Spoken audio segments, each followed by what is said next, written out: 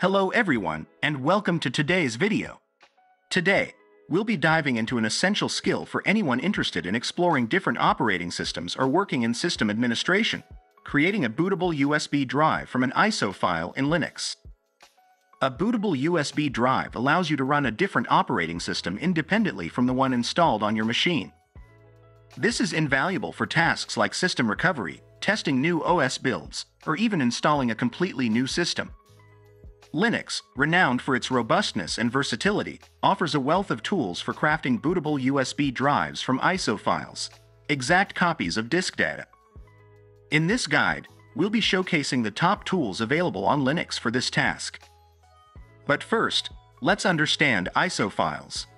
These are digital replicas of optical disk data, like CDs, DVDs, or Blu-ray discs. They're the blueprint from which the bootable drive is created, ensuring correct operating system functionality and booting. Number 1 on our list is Ventoy.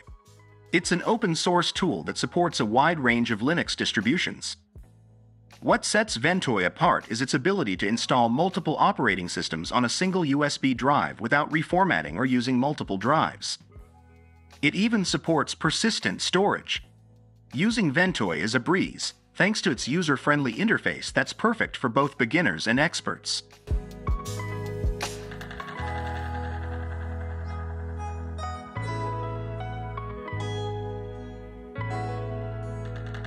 Now, let's talk about UNetbootin.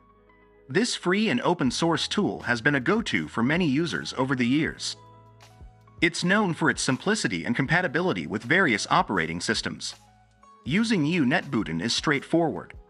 Just select your ISO file, choose your USB drive, and you're good to go. Next up, we have Rufus. While originally designed for Windows, it's a versatile tool that also works on Linux.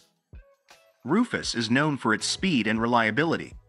Using Rufus, you can select your ISO file, choose your USB drive, and adjust system parameters to fit your needs. Then, just hit Start.